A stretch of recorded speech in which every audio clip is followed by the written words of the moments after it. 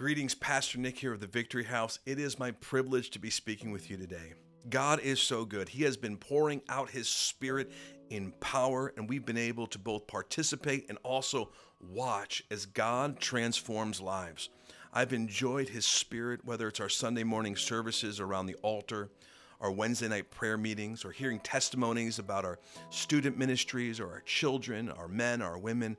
It's exciting that God is moving amongst us. And I believe that God moves amongst us for two reasons. Number one, it's His promise.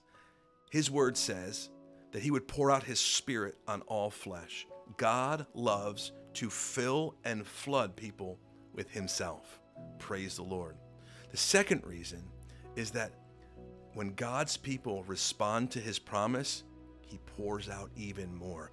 This is why Jesus said, "Ask and you shall receive, seek and you shall find, knock and the door will be open to you."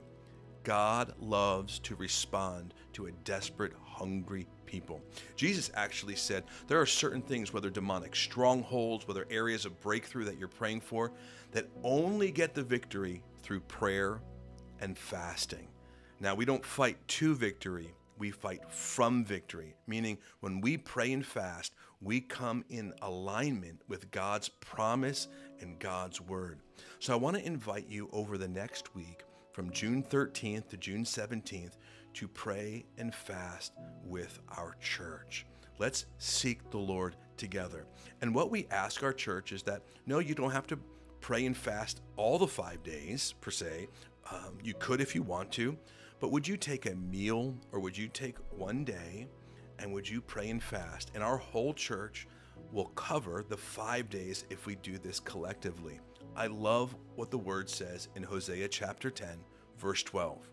Sow for yourselves righteousness, reap steadfast love, break up your fallow ground, for it is time to seek the Lord that He may come and rain righteousness upon you.